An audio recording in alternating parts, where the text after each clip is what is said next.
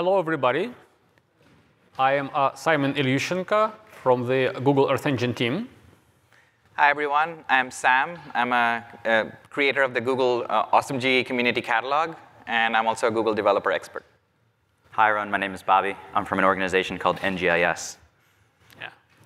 We'll be talking today about the Earth Engine data catalog, or rather catalogs. And I will start with the first section, and then I will pass the baton to Sam and Bobby. Sounds good.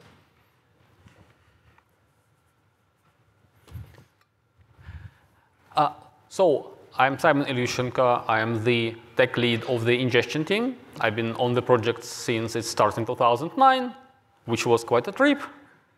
But today I'm here to talk just about what happened in the last year. The title of this talk is Earth Engine Data Catalog. Oh no, this title is not correct. It's Data Catalogs. This is the first time we can have this title, because one of the main things we will talk about today is how we can have multiple data catalogs in the Earth Engine interface.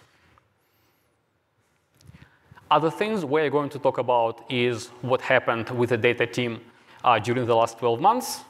This is the first part, and then I will pass the mic to Sam and Bobby to talk in details about what they have done and what they plan to do with the catalogs. As most of you probably know, so I'm not going to dwell too much on this, we have a huge catalog with over 1,000 datasets, roughly adding about 100 a year. We just passed 90 petabytes a few months ago. It's a lot to manage. It's been interesting technologically, organizationally, in various ways, but this is great. So we are happy to provide all this data for Earth Engine users. So the first thing I want to discuss is, I'm sorry for obscure title, GitHub checks and user edits. Sounds exciting. I will tell you why it's exciting. You may have seen pages like this, I assume, if you used our interface, HTML interface to the catalogs. This is just a typical page for SRTM. It has a bunch of fields, it has a thumbnail, has description, so everything that, no, not everything, many things you need. You need more, but this is what we provide right now. The way this is implemented is we have JSON files in a format called stack. Stack is not a Google format. It's a more or less industry standard recent format, which stands for Spatial Temporal Asset Catalogs. And that's how we encode all these fields that show up on the catalog pages.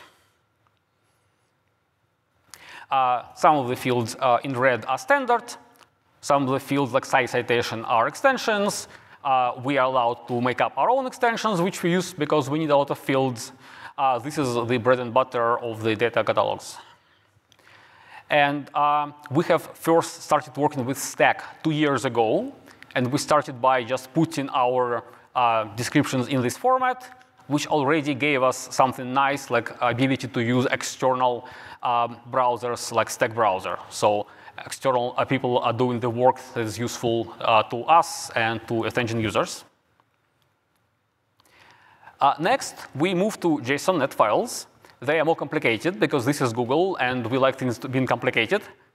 Sorry, I skipped a step. This is Google. We have a lot of things, and a lot of things require complications in the backend. JSON.NET is a programming language, strangely enough, for producing JSON files. It has imports, conditionals, loops.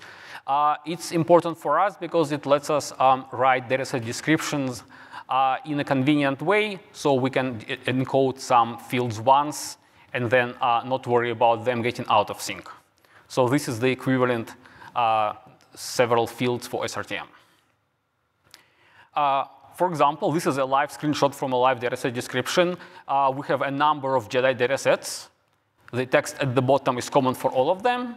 The text at the top is common for L2A. And as you can imagine, we don't want to have multiple copies of this text floating around. So what we do is we encode them in common strings, import them, and combine description together. So this was the summary of what we were doing last year. Last year, we put our JSON.NET files on GitHub, so you can see them now in all their glory. They're all public. Finally, what is new? As of this summer of 2023, we started accepting user edits from GitHub. So now the data can flow both ways.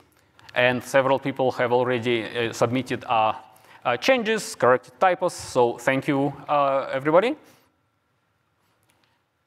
The other thing we did is also moved our JavaScript examples to the same GitHub repo, again, because it's more transparent and we are able to accept user input. And finally, which was a very big effort, so thank you, Gert, we have ported an existing checks and added more checks. So now there are about 500 various validity semantic and syntactic checks on these datasets. And if you are submitting external edit, you might sometimes see this error message on the right, which is good, which means we are detecting something and humans don't have to worry about dealing with these errors. So this is all relatively boring infrastructure. However, all of that set up stage for publisher and community data catalogs, which you'll hear a lot more later. I will just introduce them very briefly, and then Sam and Bobby will discuss it in more details. As of this morning, if you go to our HTML interface, you will see the two new fields at the top navigation bar, publisher and community. You will also see a new gray text on some of the data sets, which tell us that they are not managed by us. Oh my God, we are giving up some control. This is a good thing, because we don't want to control everything. It just requires too much effort, and we would like our community, our external users, to help us with creating more dataset descriptions and with uploading assets. So what this will, what does it mean for you? You will see some of the assets and datasets in the same interface with some changes and showing where they came from. They will have all the same fields, hence all those checks we have created before. You will see who our partners are. And I shouldn't say partners. In this case, we separate between publishers. Publishers means people who own the data. They upload their own data. They manage their assets and their descriptions. So Geoscience Australia is the first organization, so thank you, who were helped by NGIS to put some of their datasets. And Planet is here because we looked at the Planet NICFI datasets, and they turned out to be match this model already very well. And they graciously permitted us to also include their datasets in this program. This is just NICFI. So as I mentioned, NGIS helped Geoscience Australia. This is just a preview. This is the first model we know how to work with. There will probably more once we go in the future to general availability. We don't quite know how this will work. So if you do, actually, please come and talk to us and suggest us modes of working with publishers. And of course, community data catalogs. You must know about Sam's catalog. It's been great. It actually has more datasets than the Earth Engine catalog. I think it's 1,300 now. We don't have all of them, unfortunately. I wish we could have launched. We are launching just to starting with a few. But it's already very respectable 320 terabytes with a lot of use. They are requested by many people. And so it was a very natural choice to offer Sam the chance to use community catalogs. So you will hear more about this later. Now let's go back to the things that our team, Attention Data team, has been working on. Very brief preview into ingestion delay stats. This is nowhere near ready. This is not going to be public anytime soon. I'm just showing you a very quick snapshot of our ongoing work. As you can imagine, we care a lot about latency, and when we don't, people remind us, so we have to. And so we have been building a lot of infrastructure for tracking our pipeline performance. So thank you, Dan. And this is just a snapshot from a few weeks ago of several of our pipelines for some of the important data sets. So this is the median percentile of ingestion time from the time of file creation to time of Earth Engine asset creation. And this is not a typo. Go's data are ingested very quickly within 1 minute, because they are very small, and they are created every few minutes. It's important to have them quickly.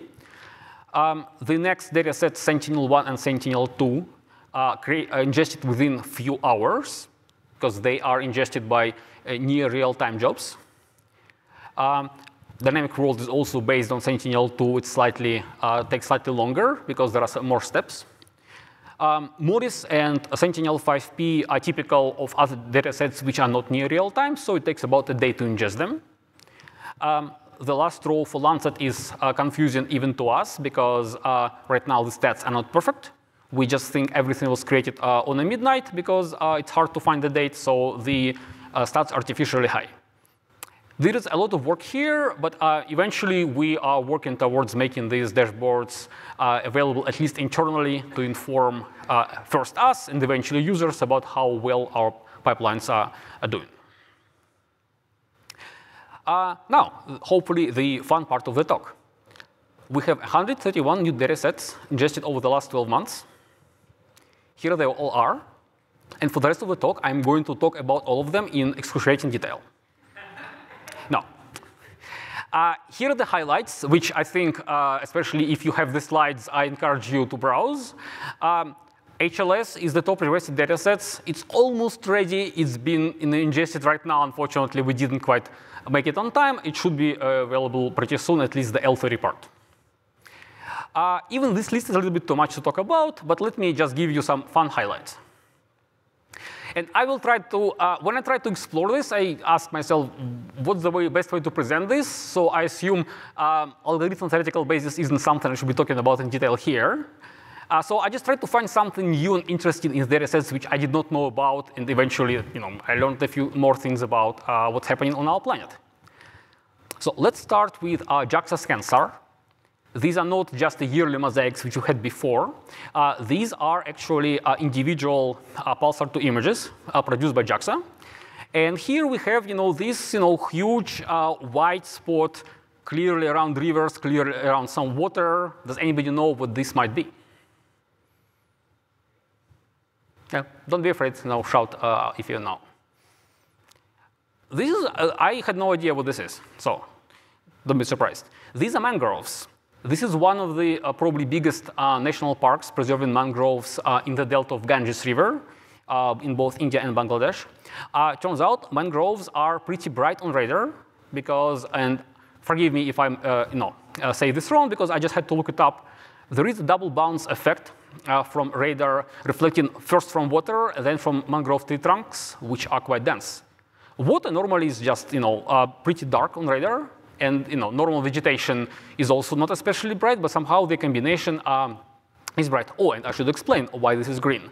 I overlaid the radar image on WDPA polygons, which we already had in Earth Engine, to show the boundaries of the protected areas. And you can see they match pretty well.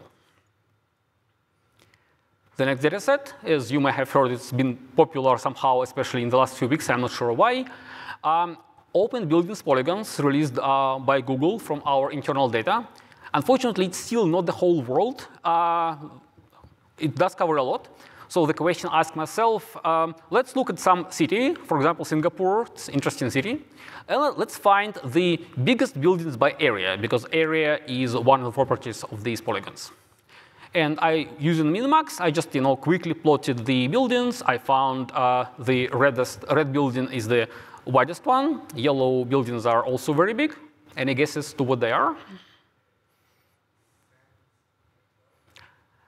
Hint, they're allocated on Expo Drive.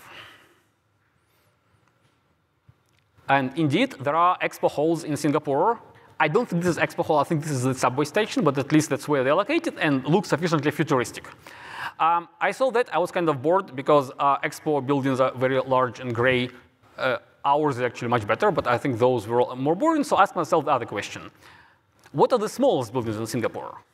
And I just tuned, didn't do any computations, just tuned visualization and found, for example, this yellow building. Any guesses to what this is? Close.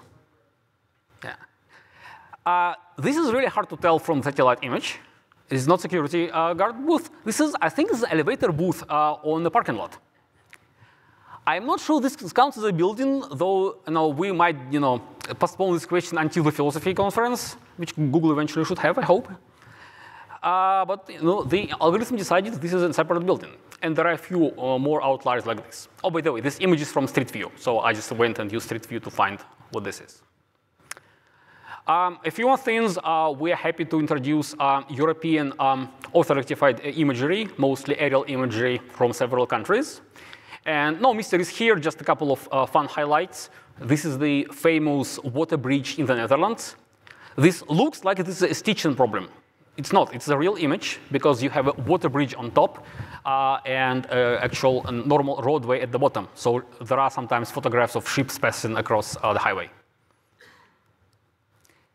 Another image I liked is these rainfall in Switzerland. I learned that this is the most powerful waterfall in Europe. And at the bottom, there is a Street View picture of how it looks like. This was the closest I was able to get to this waterfall. The resolution is pretty nice. I like all the waves breaking around the rocks. OpenAT. Thank you, OpenAT. They have worked for years producing very important data sets for agriculture. And so this is probably the easiest one to explain. These are Central Valley, California fields, which evaporate a lot of water because they are fields. And you can see that blue areas, when there are no fields, have much less evapotranspiration.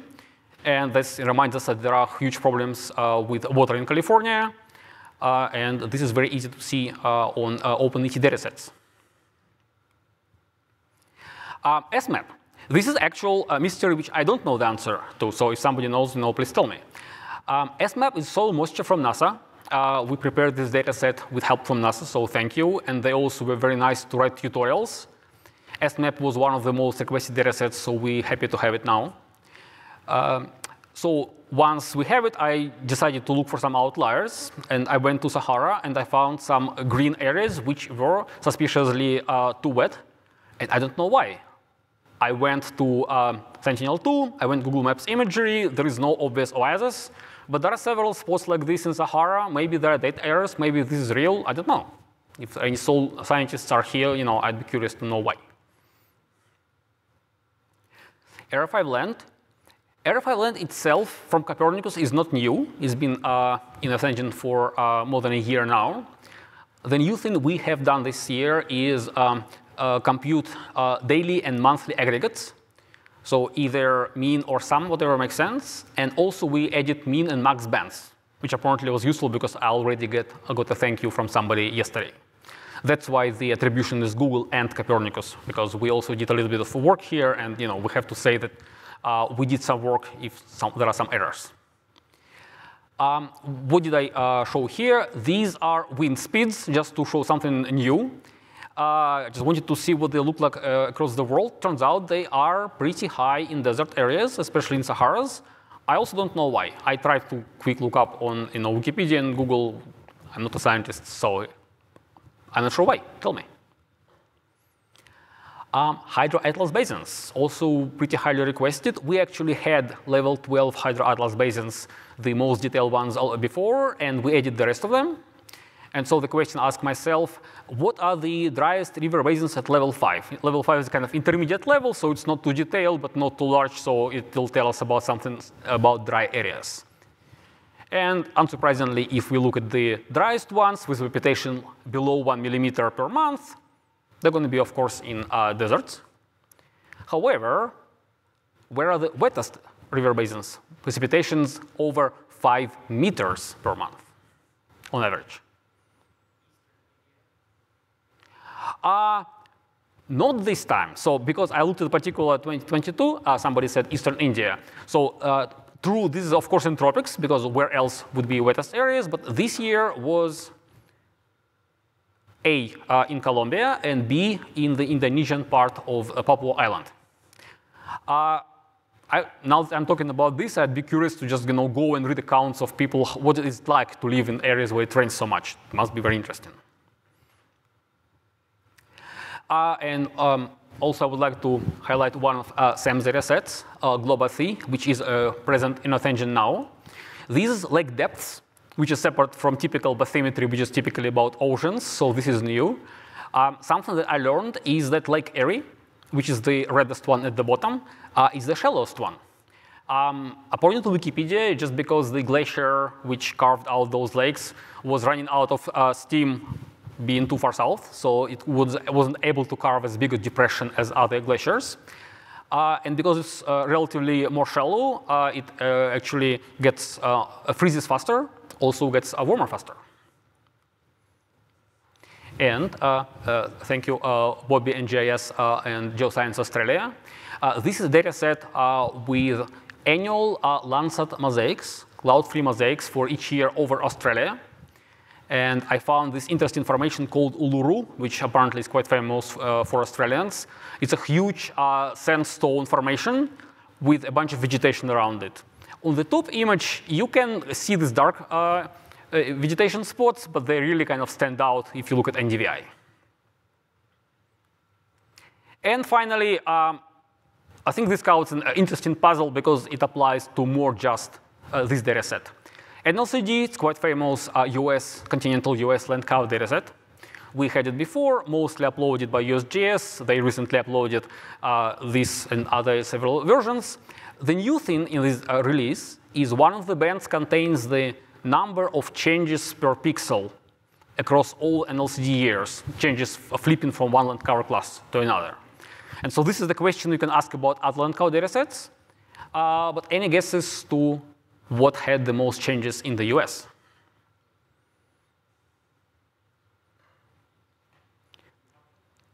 Sorry? Yeah, when I was discussing this yesterday, somebody also said agriculture. And if this were a more frequent data set like dynamic world, it's most likely that's where will be, I think somebody mentioned alfalfa plantations with multiple harvests. In this case, when I plotted the results, this is a very flat lake. It's called Malheur Lake in Oregon. Apparently, it's so flat that the basin often flips from water to dry and so on. And so that's why there are so many changes over this lake. And these are all the mysteries I have for you. And I would like to pass the mic to Sam. Thank you.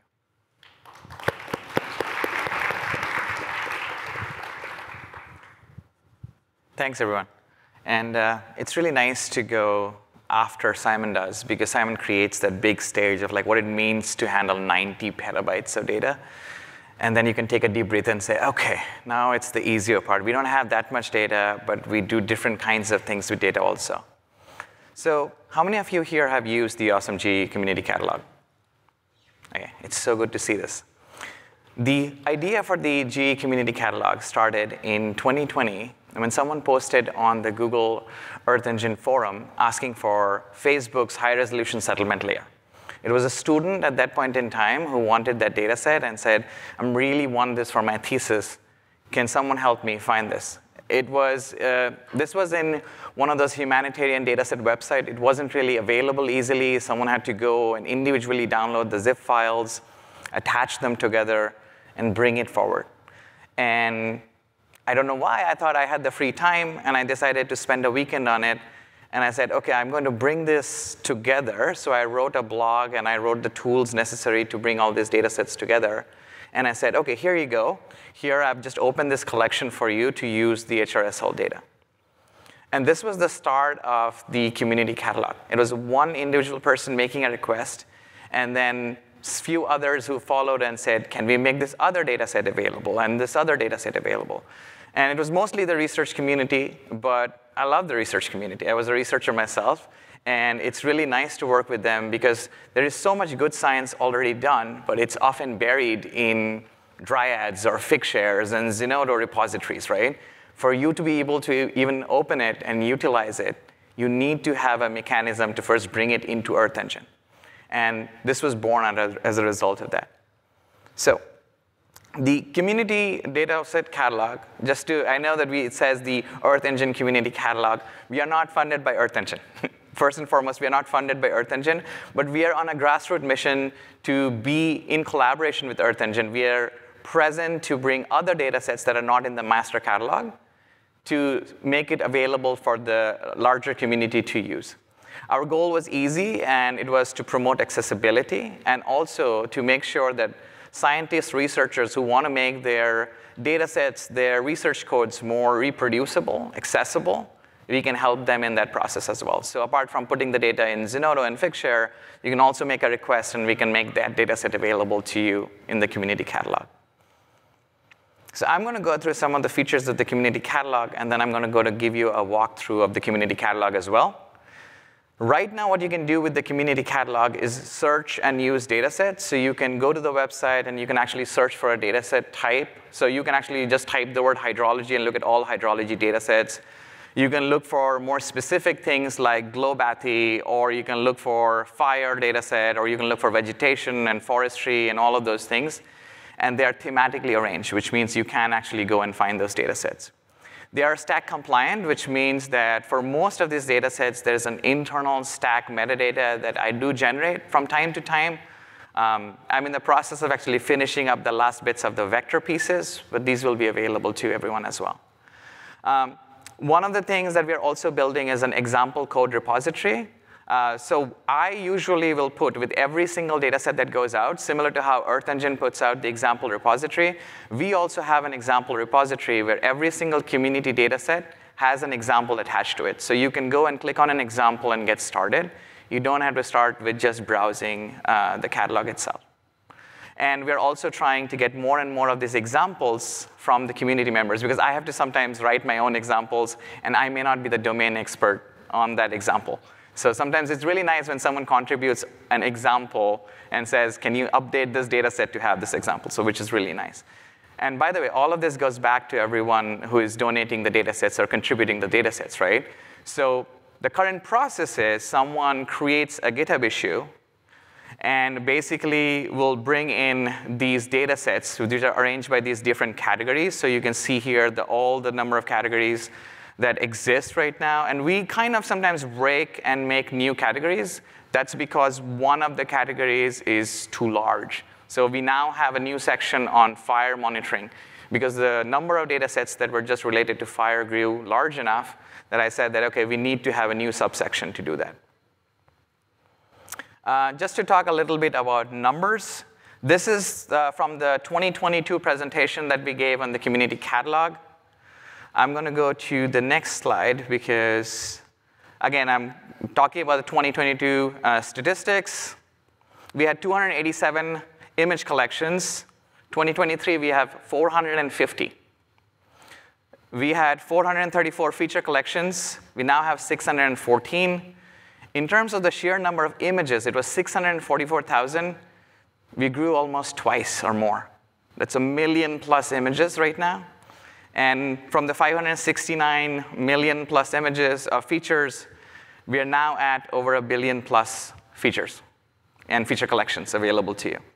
In terms of sheer volume of the data set, it grew from 105.54 terabytes in 1 year to 322 terabytes. This is all available to you for use right now.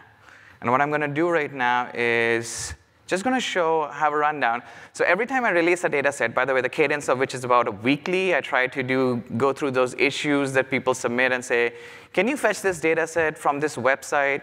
Sometimes I get a request for people who are keeping these data sets on some FTP server that I have to go and crawl and get these data sets, assemble it. I usually release a GIF of all the data sets that are in there. This is a mashup of GIFs for just about 4 months of data set. So you can see a lot of these data sets being introduced and going through. So I thought it would be interesting to just show you the variety of data sets that are already existing. This thing makes me really happy. So we created the catalog web page. And I went there a couple of days ago because I wanted to see what the stats are. But more importantly, I'm a geographer. I love looking at maps. And analytics will actually allow you to generate this map that shows which country is at least using that website. And one of the things that made me really happy was the fact that almost all of them have visitors, at least, that are living there. So that part is like, for me, is like a statement that, OK, there's other people in different parts of the world. It's not just centered around a specific geography. There are people from around the world who find this data set useful, or at least somehow through a Google search or through a tweet or something else land up right here. Okay, so I wanted to give a live demo of the website. If someone wants to visit the community catalog, they can go to this website or scan the QR code. I'm going to hold for about 10 seconds, and then we'll go to the live demo. And I'm going to set up my computer in the meantime.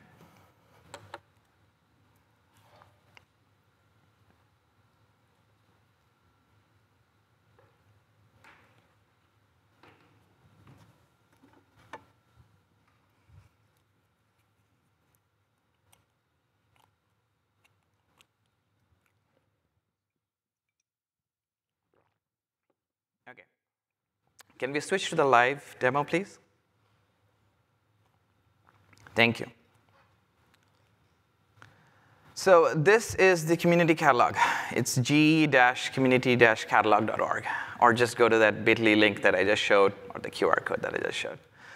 What is really interesting about the community catalog, like I said, you have all of these. They're arranged in a way where you're able to search for by thematic groups. So if you wanted to look for the population data sets, I can actually go in and look at the high-resolution settlement layer.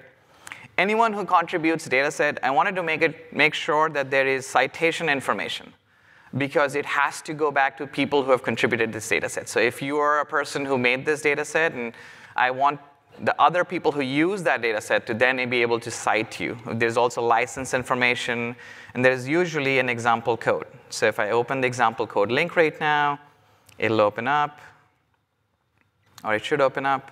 Okay. And I'm going to hit run. Wait a few seconds. It should pop up.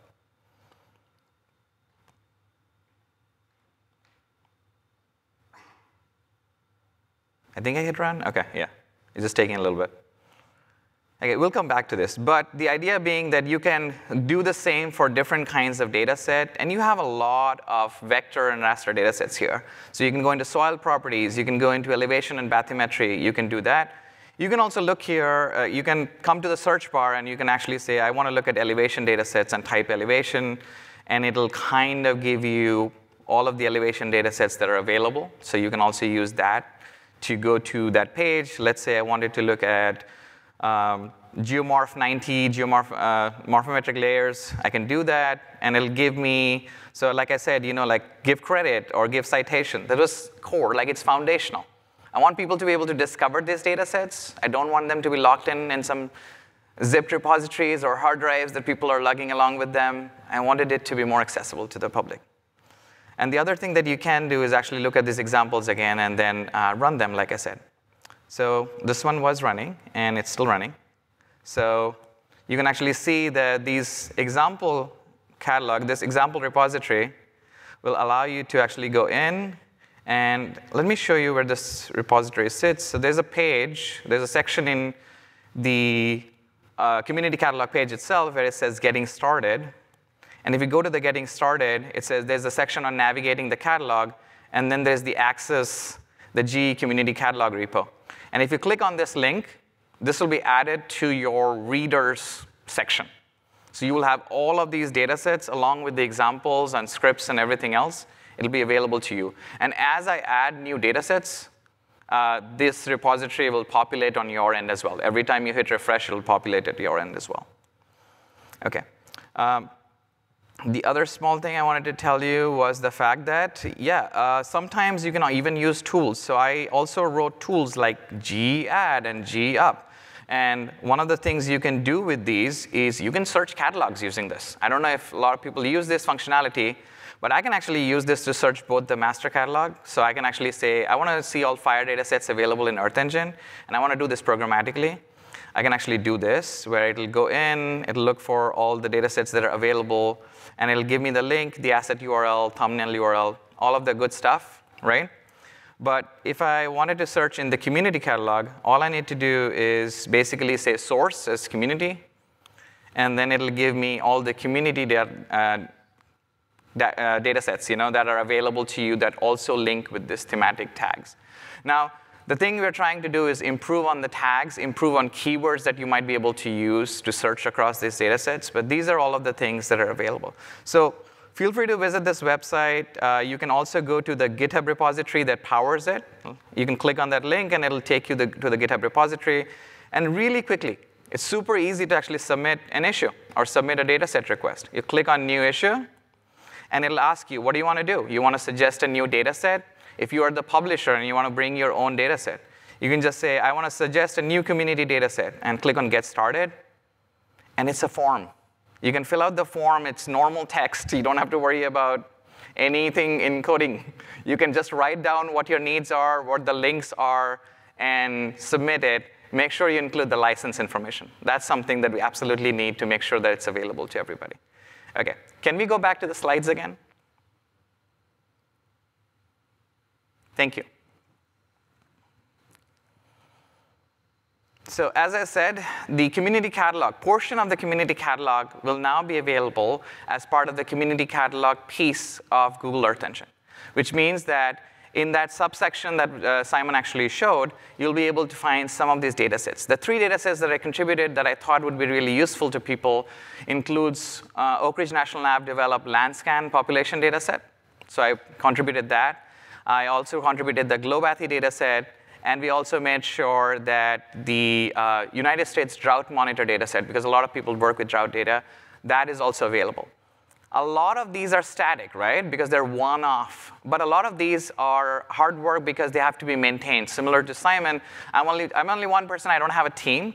But I do have cron jobs. And cron jobs are super useful. So I have the drought monitor that's maintained every Thursday. Every Thursday, a cron job fires up. It goes and fetches the latest drought monitor data. And it batches it, processes it, and uploads it to the Earth Engine collection. And it's available to you. So there are all of these things that undergo under the hood. So that's really nice to be able to do that, automate that part. Like I said, the 3 data sets that are available in the catalog right now. In our total count, if you go to the website, the community catalog website, our total count right now, I believe, is 1,358 data sets across different thematic groups. So you can look at those and tell me what else you need.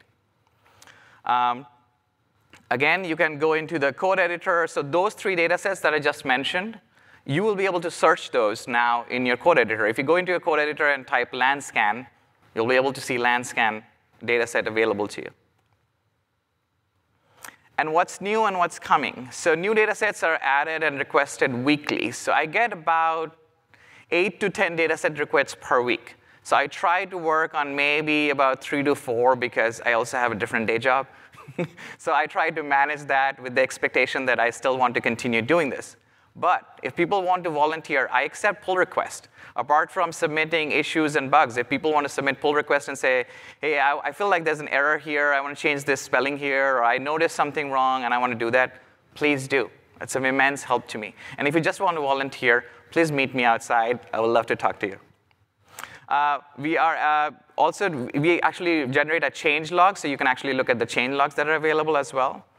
And we are releasing 2.0 tomorrow. So what's new with 2.0 is 2.0 will have the license information in the JSON file, which means for users who have asked me for an automated way to filter data sets by license, you'll be happy to know that from tomorrow onwards, you'll be able to actually request from that JSON info blob. You can actually filter by license type, and you'll be able to do that. So if someone doesn't want to use a non-commercial data set, or someone is specifically looking for a specific type of license, you'll be able to do that as well.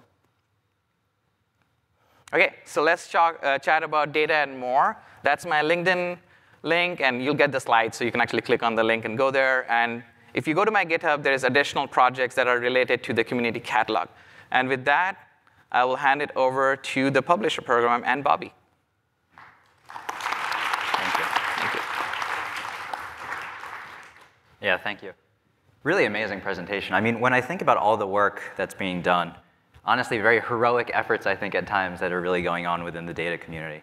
But it's clear, and I really enjoyed Simon's presentation as well. I hope you did as well. Just thinking about kind of the stories, the interesting facts that exist within each data set themselves, right? Like, you were able to bring in so many questions or even teach us a couple new things that we probably weren't expecting today on each of these data sets, right? So it's so critical when we think about what are the data sets existing, and even with 90 terabytes, we still have a session dedicated to how are we going to talk about the new data sets that are coming into the program, right? So I think that's just a really incredible part of this community, and it also really speaks to the importance of the data sets that we hope to be continuing to bringing in through the work of all of the folks on stage here.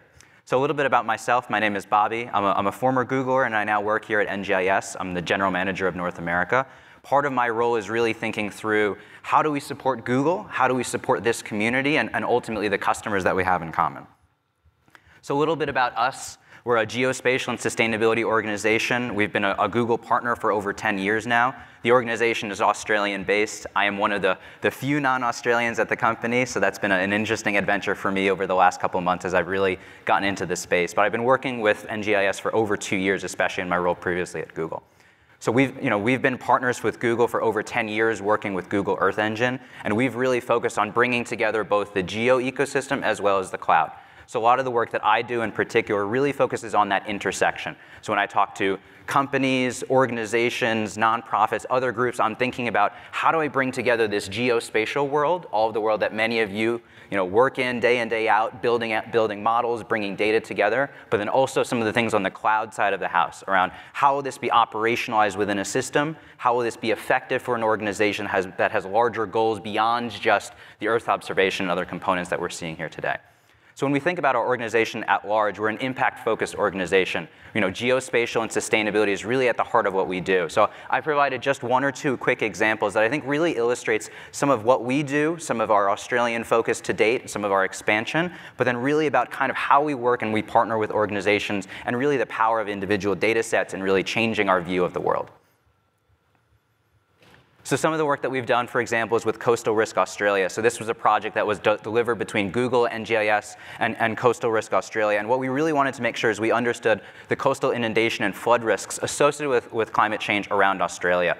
This was a really, I would say, both interesting and challenging work, right? When we talk about what is going to be the impact on communities, on societies, as it relates to something like coastal inundation risk, there's a really kind of complex conversation that we want to have where just because we're bringing this data in and just because we're learning these insights, there's still a whole world around how we communicate, how we partner with these types of organizations to spread that message. So some of the things that I'll show you over the next couple of slides is really around what does it mean like for an organization to provide this information out to a community and to other folks. So really, I think this kind of speaks to the heart of our organization is we want to build out great models. We want to use the data and the data sets provided within Google Earth Engine, but we also want to think very much about what is the mechanisms that organizations and people within these communities can use to actually work with this data.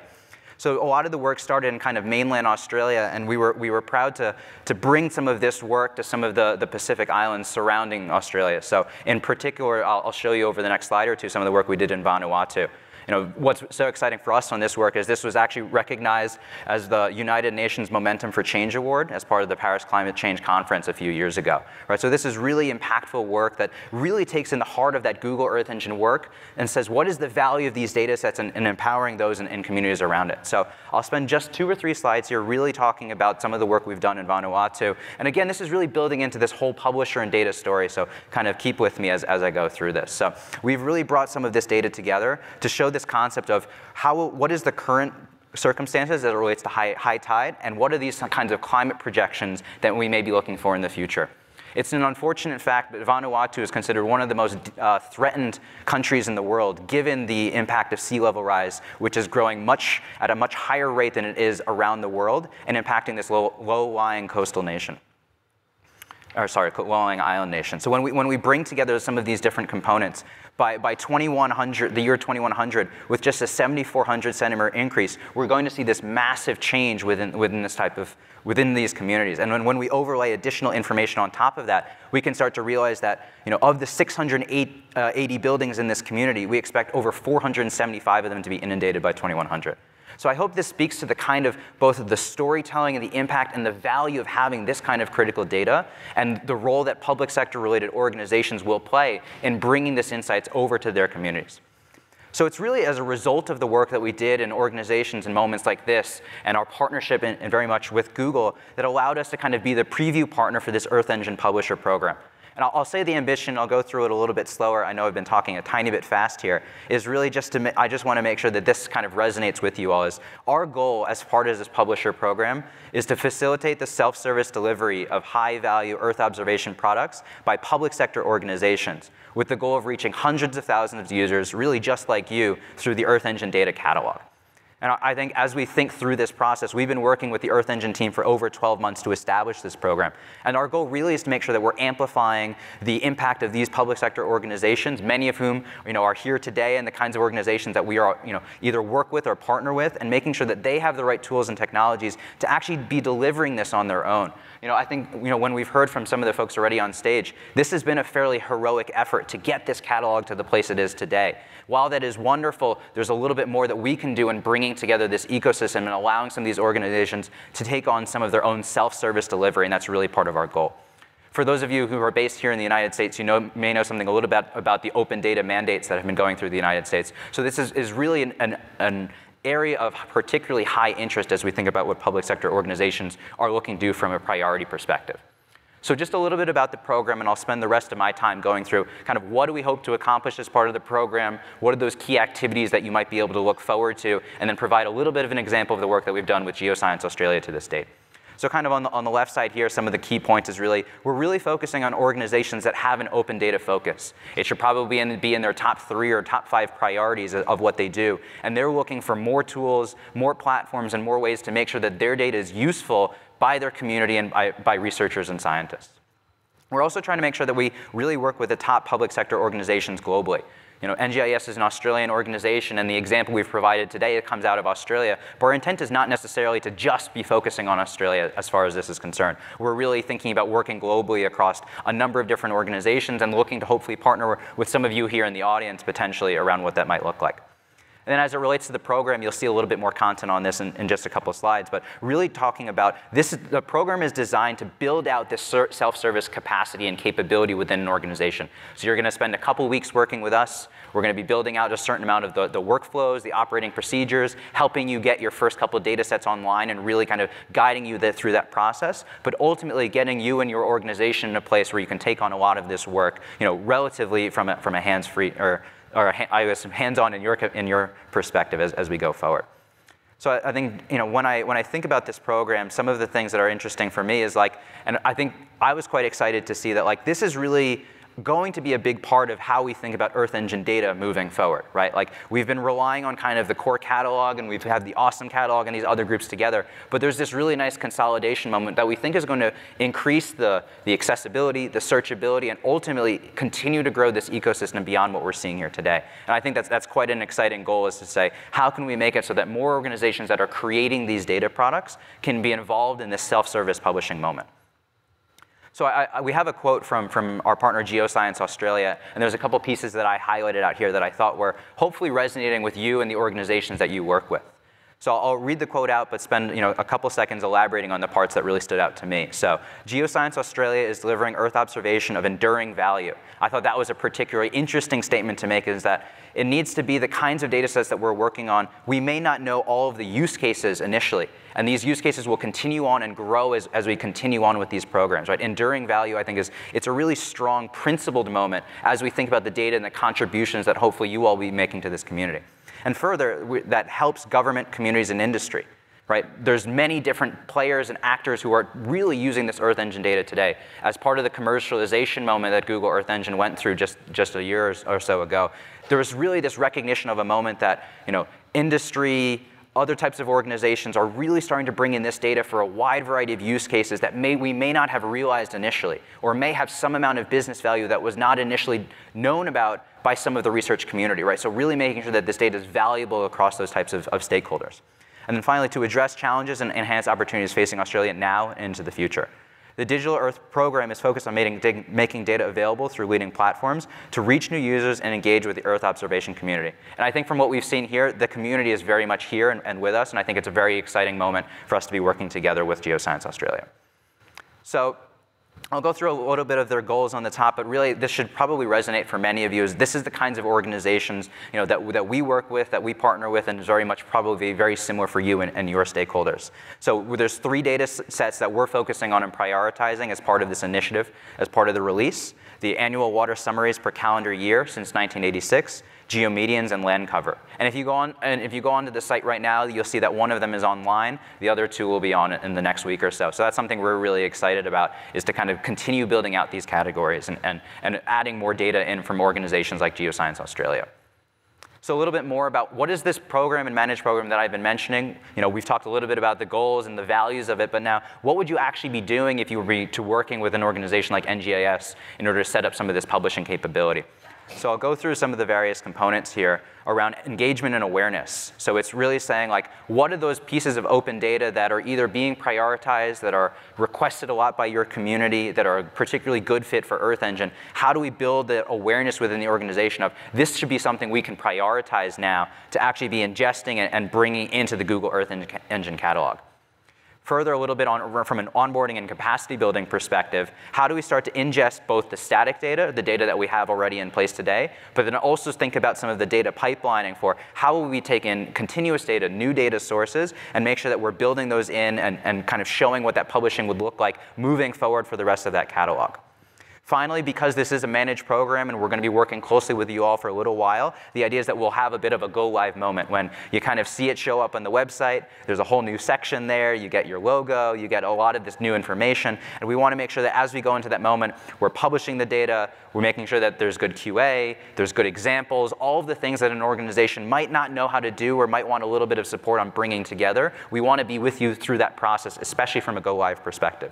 And then finally is around a network and support. So it's early days, as you know, here for the publisher program.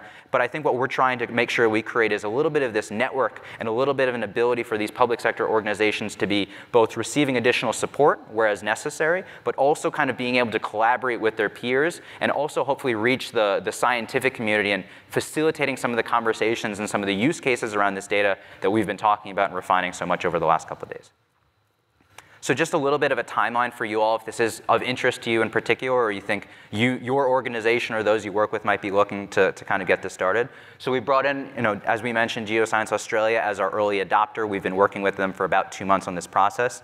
Here we are at the launch date today, and the idea is that over through the rest of the calendar year, we'll be bringing together and looking to start our first cohort in January. And the idea is that we would be running additional cohorts roughly every 3 or so months, kind of based on interest and kind of our ability to continue on with the program and as we see it get refined. So that's a little bit of kind of what you'd be able to look forward to. So our hope is that you'd begin potentially working with us and going as part of this process, and we'd be able to really start working on this in earnest in January. So that's a little bit of our timeline and what we're hoping for. So yes, thank you so much for your time and for your attention. It's been really a pleasure to present after these both. I admire them both very much for all the work that they've done to bring in all the data into the community, and really hoping to get the opportunity to work with many of you. So we have a landing page, and I know you'll be able to find this on the slides. It's both the website where we explain a little bit more of the program. We have a sign-up form explicitly if that's what you're interested in, or you can just reach out to me directly as well. So my email address is here. That is my normal headshot that I use for these things. So yeah, it hopefully looks like me. But thank you so much for your time. Really appreciate it.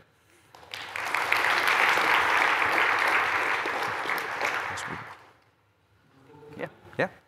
Are we standing or sitting? Yeah, I think we're just gonna. Yeah. So we're opening it up for question and answers. So if people have questions, use the microphones. And we're happy to take questions. There's microphones on both ends. I'm gonna bring some water. I was going to do the same. Hey, Sam. Hey. I have a question for you. We can talk offline too, but would your community created EE catalog, would you want to partner with Pangeo4 and Sure. have a, let's do it. Yeah, let's do it. Okay, I love it.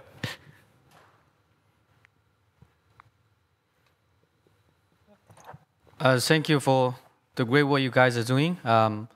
For me, it's just like accessing to just like watching a movie, have the entire movie database for free, like now over 90 petabytes, so it's great. And specifically about question about the data catalog, Simon showed the NALCD 2021, National Land Count Database.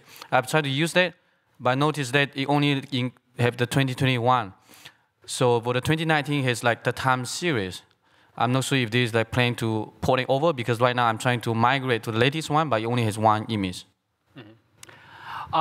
NLCD data were uploaded by USGS, so maybe let's, without going into too much detail, let's talk after the meeting, and we might send them feedback to see if they need to add something. Okay, thank you very much.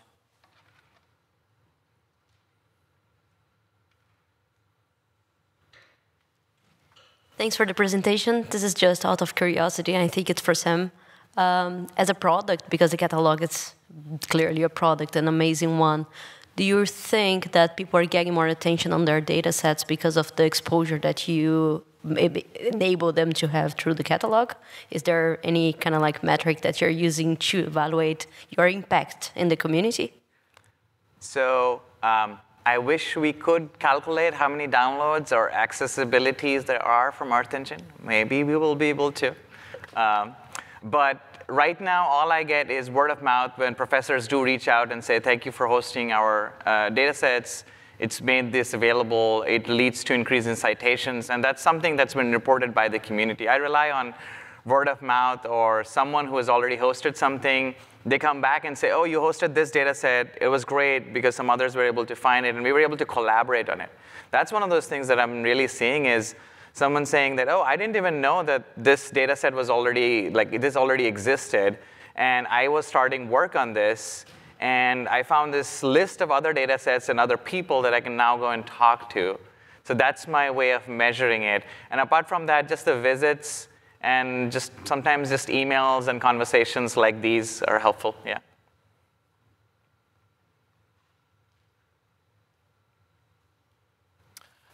Just to understand the sort of the link between, so there's kind of 1,000+ data sets on the community catalog now, and there are 3 of those which have been kind of selected to feature on the main catalog. What's the sort of plan for the link between those 2 things? Which ones get moved across? Will all 1,000 be there eventually? What's the plan?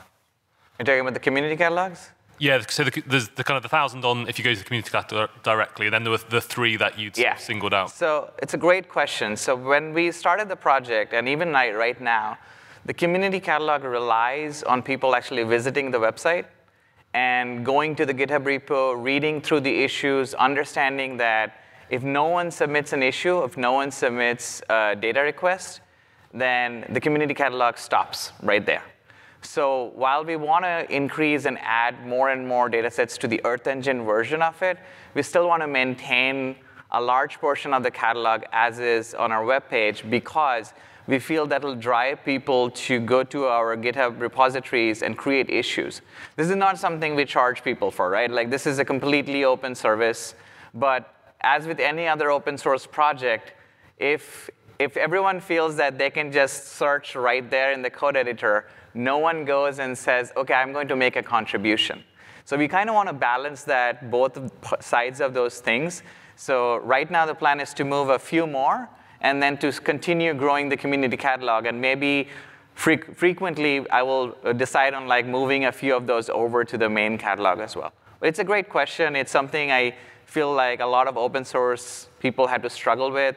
And for us, I was like, I want to create initiatives, right? Like actually have an insiders program in the community catalog where if you are a person who has provided us with these open data sets, then there's about 8 or 9 data sets that I have uploaded, and I've called them the insiders catalog. What it really means is I'm giving you an incentive. It's a free incentive. You submit a data set. It doesn't have to be yours. But you submit a data set to be included, and I add you to a Google group, and you can access these 8 additional data sets that includes, for example, Canada, high resolution, 1 meter and 0.5 meters, DEMs and stuff. It includes the Microsoft global road data set, those kind of things. So if no one has contributed yet, it's an impetus for you to contribute. So hopefully that answers your question.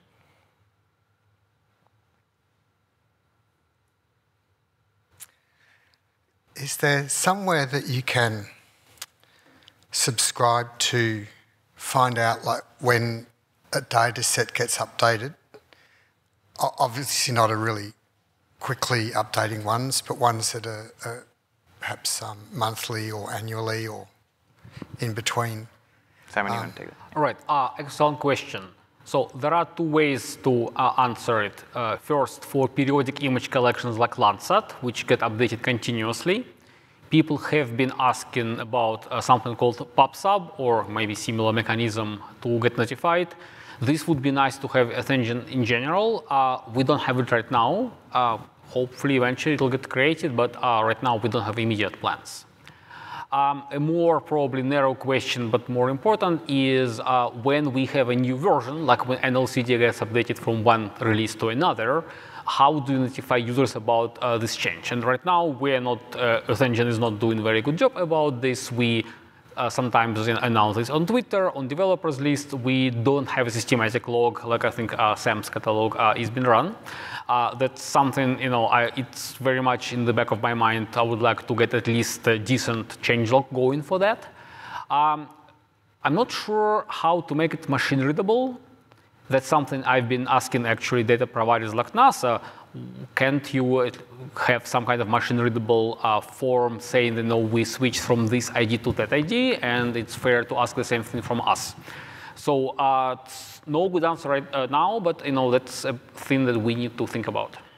Yeah, and I'll just say that apart from the changelog, there are some people who have been able to also set up like, hey, every time I update on GitHub, there is a watch function. So if you store a repo or if you watch a repo, it actually alerts you every time I push any change. But if you don't want to know about every change, you don't have to. But you can actually look for differences in just that JSON blob that I was talking about. So every time there is any change, I'll actually have a section that says last updated. And Earth Engine actually also stores that information. It actually has a section that says last updated, when the collection was last updated. So you can query for that.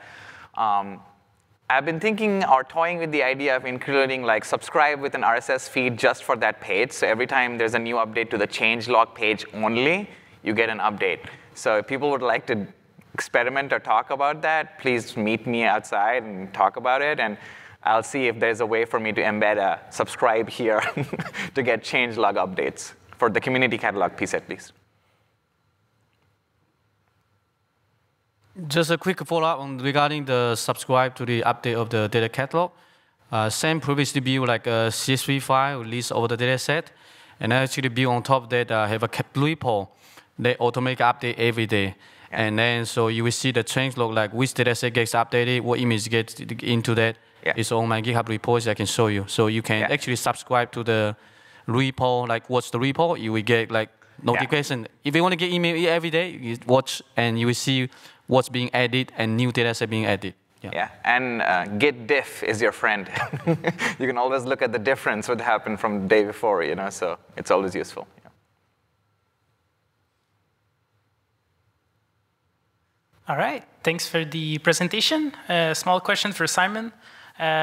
We were lucky enough to have a glimpse of the publisher page today, and we have NGIS with us today. Do you have any more information for upcoming publishers? Do you have any plans or other organizations you are working on to be added to this publisher page? Nothing we are ready to announce right now. And further, this is more of a question back to you and to the audience. Let's talk about how you think this might work, and we'll figure out what this means for us.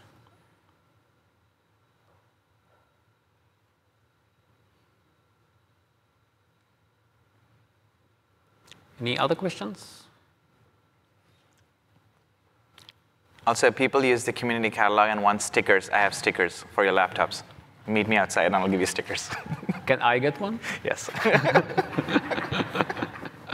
Sorry, I asked too many questions. I noticed in the publisher catalog right now we have the planet. So it used to be in the data catalog. So it looks like move that from the official data catalog to the publisher. Would they also apply to some other data set? For example, USGS, NASA, they also have like, it can be treated as a publisher, but I'm not sure if they have people to maintain that. So what's kind of plan for kind of separating the official data catalog maintained by Earth Engine and those maintained by organizations? Right, so Planet already was shared directly from source assets, so it wasn't even so much move as basically a rebranding. We just, sort of reparented them to different pages. We do have basically, older beta version of people uploading assets and us putting them in the catalog under different IDs, which was less convenient to use. So we hope to switch to publisher model. I think once we have a better picture of where this program is going, we would like to transition all the datasets into that model, at least for future updates. We don't want to break all the IDs, so we will try to keep them alive as long as possible.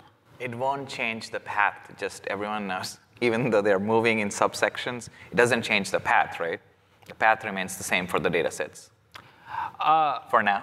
Well, we don't want to change any paths. We're actually holding on datasets for a long time. So yes, we're not going to break all datasets. But for future ones, we will try the new program. I've got another question. Let's say I'm interested in fire. So I want to look at all the datasets for fire, with the fire in the tag. Is there a place I can look and I'll get all the hits in all 3 catalogs? Or do I have to make 3 separate searches? So the tool I just showed will list at least. So if you don't actually give it, so if you, actually right now there isn't an all button, but I can just add an all button that'll allow you to look across all catalogs. Yeah, that should be easy enough. Yeah, Thank you. That's a good idea actually. Mm-hmm. Yeah.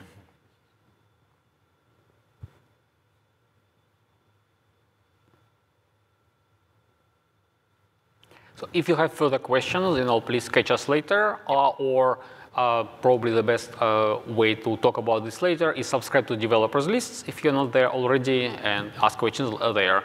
If you have specific bug requests, as you probably know, go to the Get Help page and file bugs to ask for new datasets or updates to existing ones. Thanks, everyone. Thank you.